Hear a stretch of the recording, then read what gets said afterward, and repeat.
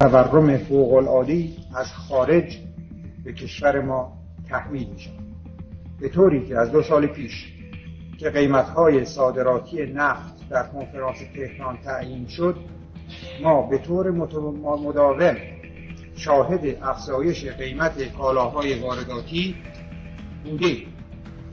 برای مثال کافی است که تذکر دهیم که در حال حاضر بهای کالاهای اساسی نسبت به 2 سال قبل بدین قرار است: گندم 320%، شکر 308%، سیمان 300%، پشم 220%، آهن‌آلات 200%، روغن نباتی 200%، الیاف مصنوعی 220%، پوست و چرم 200%، مواد پلاستیکی تا 400%.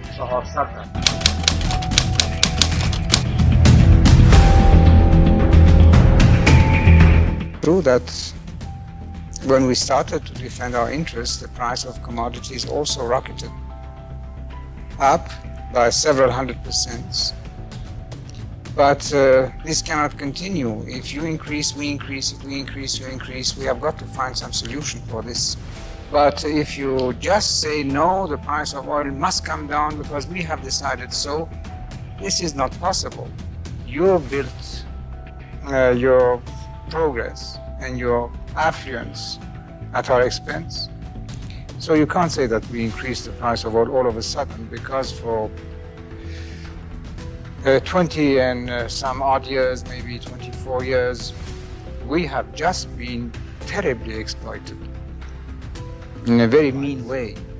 You and the Americans are feeding the world with your wheat, and all of a sudden your wheat that was sold for $60 a few years ago, you sold it for $245 last year or the year before. So your question, I don't think, is fair. What you're trying to say is that we are asking more for our commodities the same way that you are. Yes, exactly. And why? I don't know why you think that you are superior. We won't be pushed around.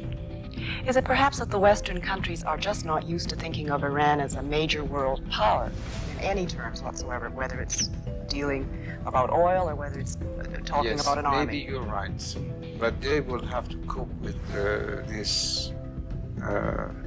development soon. That our country in the next 10 years will be what you are today. In the next 25 years, according to other people, I'm not saying that, will be among 5 most prosperous countries of the world. When you become something like that, you start to act accordingly. But may I put it this way? Many people watching you tonight, watching you talking to us now, many people in Britain, some of them cold, some of them quite poor, will be asking themselves what it is that you and certainly some of your Arab counterparts, sheikhs, rulers and governments, have against them.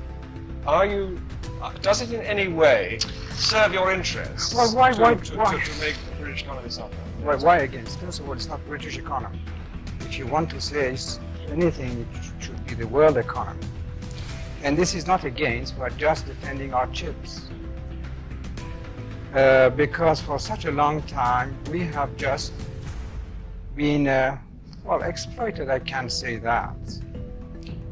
And why don't you say that when the price of wheat was augmented by 300%, they had something against us? We had to buy it, or soybean, or steel products, or petrochemical products, which in some cases have augmented by 30 times. So did you have anything against us when you augmented those prices? Or what I buy from you, even weapons, the price that you are charging today is not what you were charging 2 months ago. It's increasing. Have you something against us?